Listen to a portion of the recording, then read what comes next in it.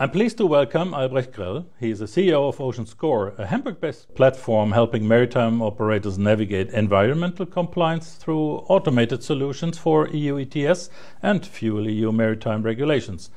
They've recently launched an innovative FuelEU pooling marketplace enabling direct peer-to-peer trading of compliance credits. Congratulations, Albrecht. You've just reached 2,300 contracted vessels, significant growth with backing from major operators like MSC, Döhle, Nordic Shipmanagement and Stalled Ventures. So with encouraging initial uptake of your pooling platform, you're clearly helping the industry turn regulatory compliance into competitive advantage. Albrecht, welcome to Maritime Innovations. Let's start with the fundamentals. Can you explain what OceanScore is doing and how you're addressing the compliance challenges that maritime operators are facing today? Okay, first of all, thank you, Joachim, for having us. It's a great honor to be on your call here today.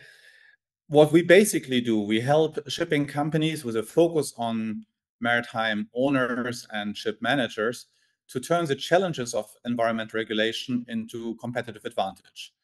And we do that by having built a suite of solutions that helps them run the commercial processes that are required by EU ETS and FuelEU as of today, by automating these processes to the degree possible and making them more efficient.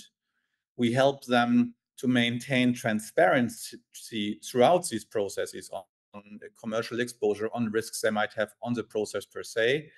And with the data that we provide, we help them to make the best possible decisions to succeed in this regulation. And the FuelEU maritime regulation is creating new compliance challenges with its complex pooling mechanisms. How is your FuelEU pooling marketplace helping now operators navigate this new requirement? And what early pricing trends are you seeing in the market? Yeah, it is actually a bit of a nightmare for many because in contrast to, for example, EU ETS or bunker or currencies, the markets for FuelEU compliance points or balances is intransparent. Nobody really knows how much is offered. Nobody knows how much demand there is. Nobody knows what the settlement prices are. Our marketplace is trying to address that challenge by making it very open and transparent in a way that I believe is unique currently to the maritime industry. We are transparently and openly showing multiple providers of surpluses offering different volumes of surplus at different prices, at different terms of conditions with different flexibilities. So really like a menu to choose from, or you could say like an eBay for compliance management.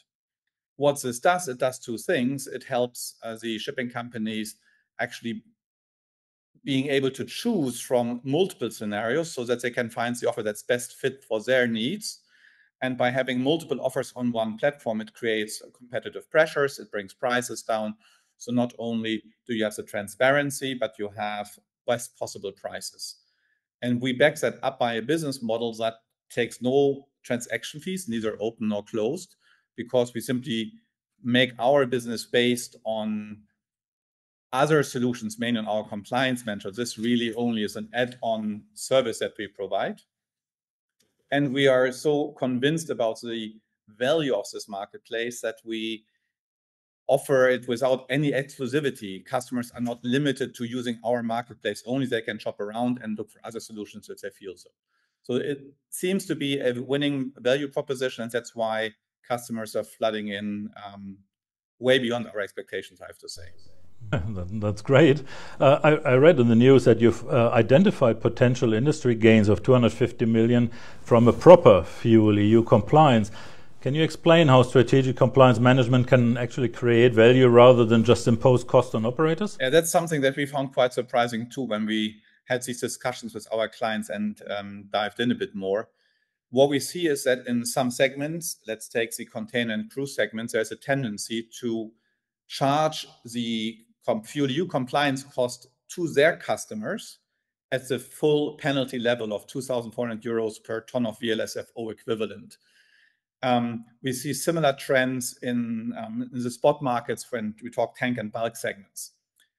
In return, so what these operators do, they turn around and then secure compliance through either buying biofuels or through pooling. And if you go into pooling-based structures, the cost is only a third of what you charge out. Now, this won't work across all segments in all situations, but what we are currently seeing when we look at our customer base, I believe the 250 million euros is, I would say, a conservative estimate of what we will be actually seeing at the end of the year. I worry we also have to talk about data, and data quality is crucial for compliance, but often the weakest link in the reporting. So what are the most common data challenges you're encountering across the industry, and how is OceanScore addressing these fundamental issues? I would say, fortunately, at least for those who have been actively trading to Europe through the implementation of the MRV regime some years back, the data quality really has improved. So the verifiers are doing their jobs well. We have many data providers in the industry, performance managers who are really doing a good job in managing the data or in providing good quality data. Where we do see challenges if we have these DIY type solutions where shipping companies have coded their own data collection and data management systems, they are often providing data that is somewhat sketchy and is creating more challenges. But when I look at what we as OceanScore do, our biggest challenges actually are the APIs that are providing data out of these solutions to us. Now you have very professional players who have automated that and who provide APIs at high quality levels, but others are struggling with that in a combination of not prioritizing the API building and or believing that their customers' data actually is their own data, that they don't want to share it. So we have these types of discussions. I would say shift has been from data collection as being an issue which has been quite well resolved to today data management and data quality assurance being more of the issue, but none of that seems to be an issue that we can't manage. So we haven't had a situation yet with customers where in the end we couldn't find a solution. Okay, that sounds very promising. And with the validation from major operators like MSC, Döhle, Shell, you have unique insight into enterprise-level compliance strategies. So what convinced these industry leaders to invest in your platform, and what are the most successful companies doing differently? Two very good questions, Joachim. I would say that what convinced them to go with us is really that the complexity is challenging their organizations, and our solution through the automation of these processes is creating tremendous efficiency gains, especially if you're expecting more and more regulation to be implemented that has to be managed somehow by a team that is not always growing as quickly. That was number one that we hear a lot, why they chose us. The second reason really is transparency. It's one way or one thing to have invoices in an ERP solution and know who you've invoiced how much. But in these newer environmental regulations, they don't fit into the traditional ERP systems. So knowing who you have actually invoiced, or have the data maybe not been ready to invoice yet, has the invoice been disputed or not, that doesn't happen in traditional ERP solutions, and our solution provides the transparency to manage the risk. That's why we hear why they chose us. What they actually like about us a lot when we talk to our customers is the customer service. It is new, it is challenging, and we have a lot of hands on deck to help them navigate these challenges. I think the difference really is the strategizing, the proactiveness in it. If you are looking into the less successful companies, they accept regulation as a punishment by regulators, whatever, and they just go with it. They pay the penalties, they pay the fees, and hate it, but get along with it.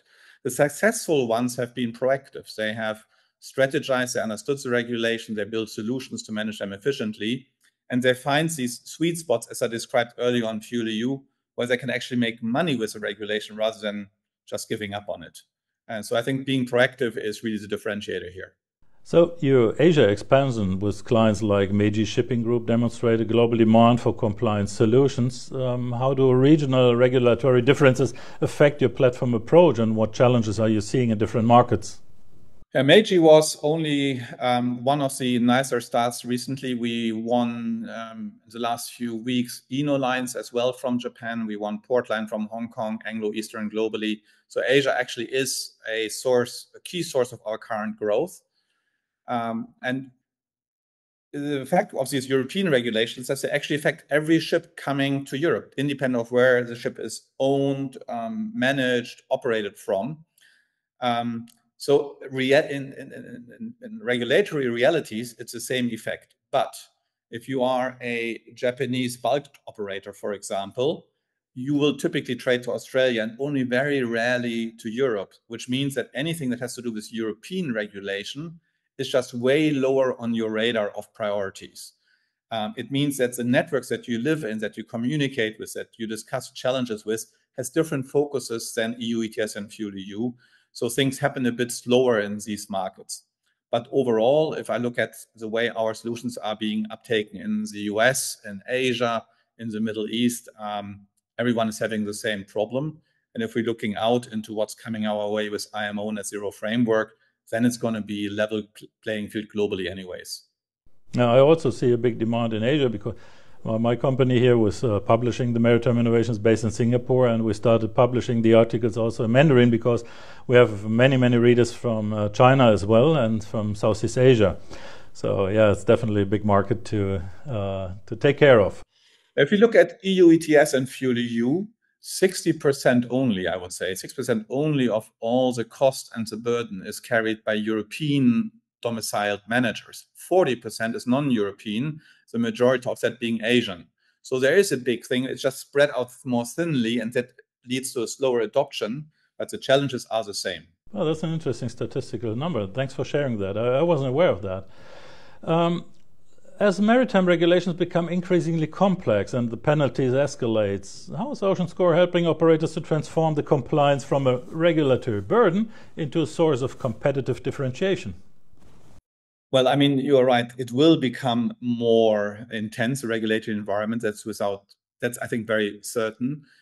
And we help them by doing more of what we already do. We will include whatever regulation of relevance comes our way into our solution. So through the automation, the added complexity of the regulation will not translate into added complexity for the operator or for the user of our solution. And the transparency will be the same. So we'll just build our solution suite, will include whatever is required from a regulatory perspective to really make sure that we have comprehensive coverage of anything that is there. It sounds clear that OceanScore is helping the maritime industry to navigate a complex regulatory transformation.